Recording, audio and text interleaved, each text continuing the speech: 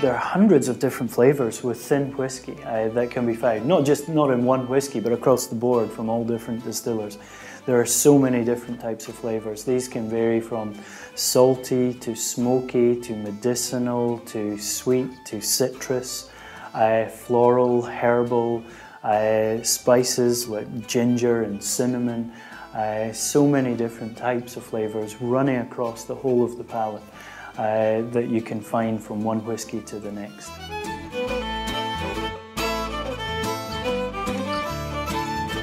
Really, to enjoy it and get all the flavour and all the best out of whisky, you have to use all of your senses. You have to use the sight to look at the colour of the whisky.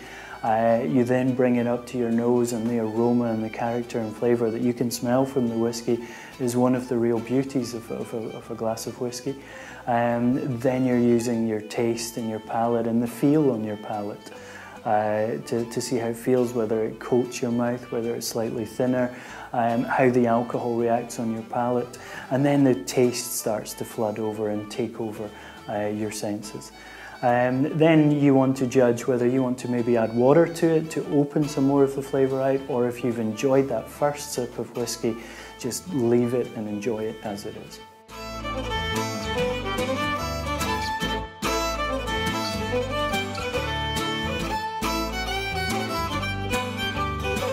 In Scotland, we would generally drink it straight or with just a little drop of water, but there's never a right or wrong way to drink whisky. Everybody enjoys whisky in different ways, so whether if you like it with a little drop of ice or a little drop of water or straight, any of these methods are okay for drinking whisky.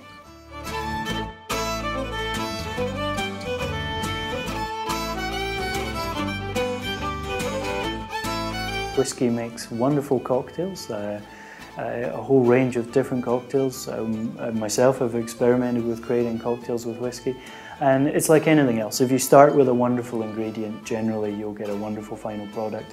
And if you're using whisky as an ingredient within a cocktail, generally speaking, you'll get a really nice cocktail at the end. There is not one way. The way you enjoy it is the best way.